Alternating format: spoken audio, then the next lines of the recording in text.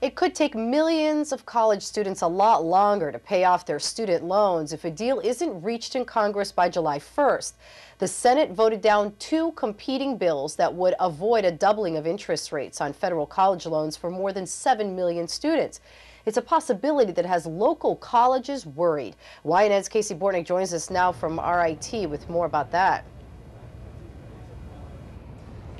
Yeah, Christina, it's commencement weekend here at RIT, and thousands of graduating seniors are breathing a sigh of relief, not just because they're finally getting their degrees, but because this debate in Washington over student loans won't directly impact them.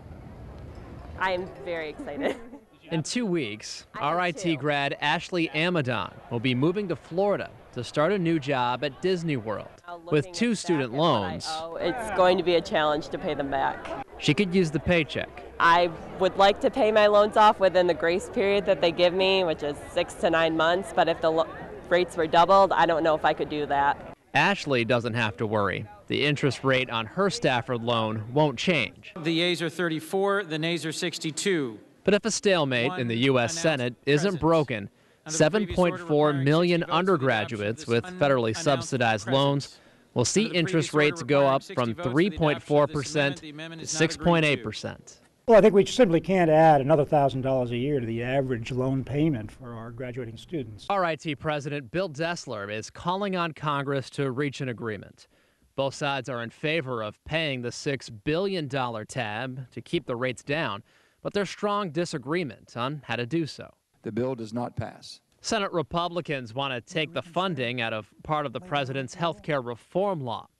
Democrats want to eliminate certain tax breaks for small business owners.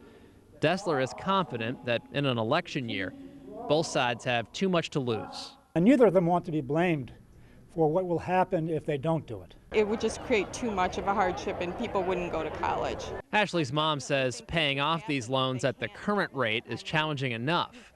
Doubling them would be too much.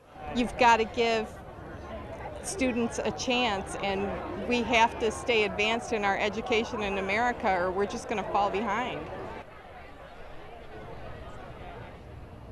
Now there's one more option here. Congress could simply agree to add that $6 billion needed to keep the interest rates down onto the national debt. But as we mentioned before, it is an election year and that could be a politically risky move, so many find that unlikely.